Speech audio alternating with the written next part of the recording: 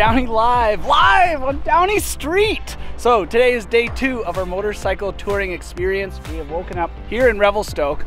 Look how beautiful it is. It's August and there is snow on the mountains behind us. So we're sort of towards the interior on the edge of the Rockies. We are going to be heading south into Kimberley today. And this is what we're riding. If you weren't with us yesterday, 2012 Triumph Street Triple 675cc. This is my sister Jess. I'm Mike.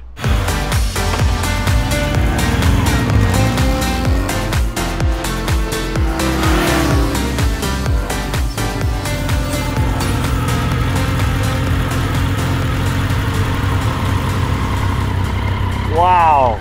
Wow. Every corner is more wow. Honestly, this is one of my favorite stretches of highway in the world.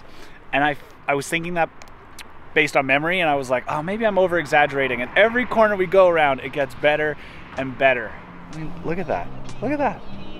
Not a lot of traffic in this section. Steady traffic. Which is nice compared to driving through Kelowna. Yeah, and it's not tight, scary corners. It's long, winding corners. Freshly paved road. It's black asphalt with that bright yellow line. It's just so smooth. Mike's heaven. Yeah, exactly. Exactly. We've now arrived in Golden, BC, and the town is adorable. Been on the road for about 2 hours, so we're gonna pop into this bookstore slash cafe and get a coffee. And we're gonna chug a lot of water because I'm feeling dehydrated. Good coffee and sandwich to refill us, but I have to admit that we forgot there was a 1 hour time change as we came from Revelstoke to here. So we gotta hit the road again because we gotta be in Kimberley. What's that? How's the day? It's starting to heat up a bit now. Yeah. It was like 12 degrees this morning when we started, so it's nice and chilly. And it's warmed up to pretty much double that at this point. So nice and warm now.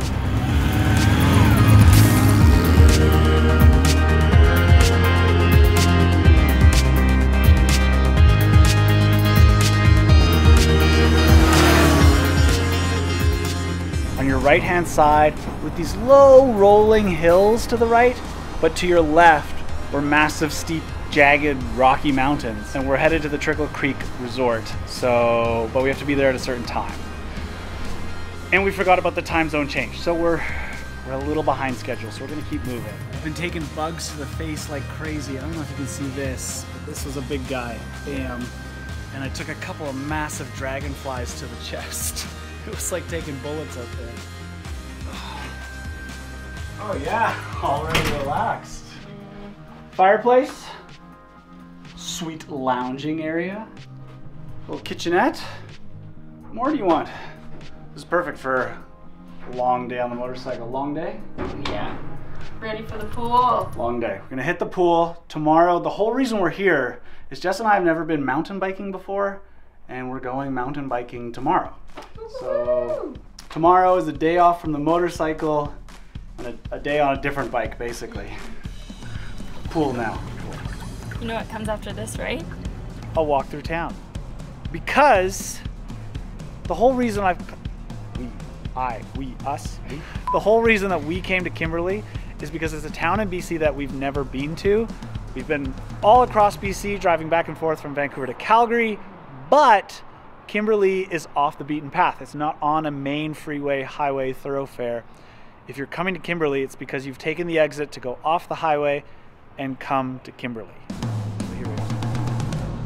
Look, Jess, it even has paddles. Jess, come here.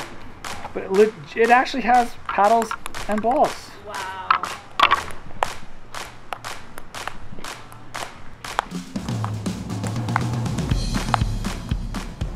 This is in the main street. The whole downtown is blocked off. It's pedestrians only. And they leave the paddles out.